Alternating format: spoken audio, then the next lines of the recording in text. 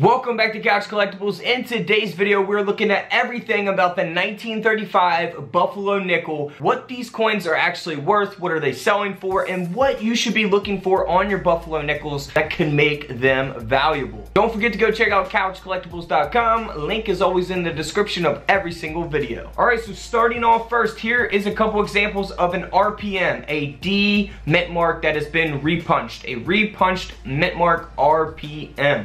So you will find that mint mark on the Buffalo nickels underneath the word 5 cents on the back of the coin. So there will be a D or an S or no mint mark at all. Now, if you want to see your coins up close, all you have to do is get you a USB coin microscope from couchcollectibles.com. Like I said, link is always in the description below. So here is that 1935 Buffalo nickel that has that repunched mint mark. Now keep in mind, this coin here is not a mint stated grade or anything. It's graded at an extra fine 40, so it's not in the best condition, but definitely not in the worst condition either, but definitely a circulated coin here. Now this coin here sold for nearly $1,000, and that is because of the RPM, the repunched mint mark.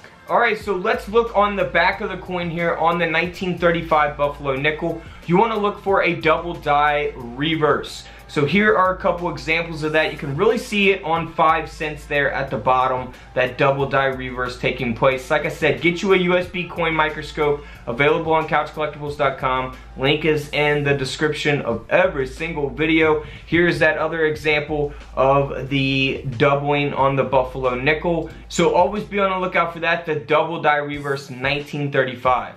Now first, let's look at this one here. This coin here has got the double die reverse Buffalo nickel. It's graded at about uncirculated 55, so it's not quite a mint state grade there, but it is still in pretty decent condition. And this coin here sold for over $11,000. Now if we look at the same exact coin, we go from a grade of AU58 to MS65, meaning mint state 65, with that double die reverse, and the difference in prices is crazy. This coin here sold for over $25,000, and that is because of the grade. So we go from $11,000 to $25,000 just because of the condition of the coin. Here is another double die reverse that's sold on eBay. Well, it's sold for nearly $15,000. You can see that it actually says sold for, not asking price. So this coin is the double die reverse. It is graded by PCGS at a mint state 64, and it did sell for nearly $15,000 on eBay.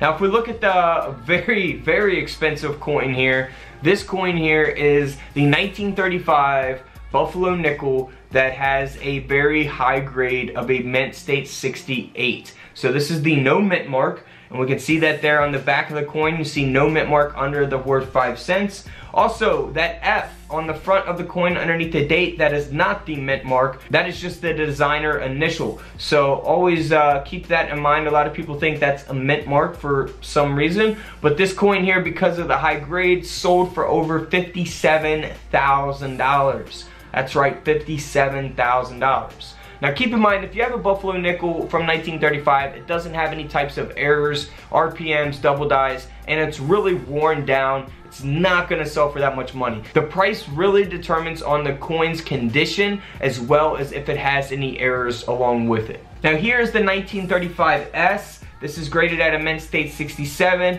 and because of that high grade, this coin here sold for over $5,700. And for the 1935D high grade, graded at a mint state 67, this coin here sold for over $7,000, again because of that high grade. Does not have any types of errors or anything like that. Don't forget to subscribe in the middle, check out all the other videos on my channel, and until tomorrow, I'll see you on the comment section below. This is Couch Collectibles, and this is where I disappear.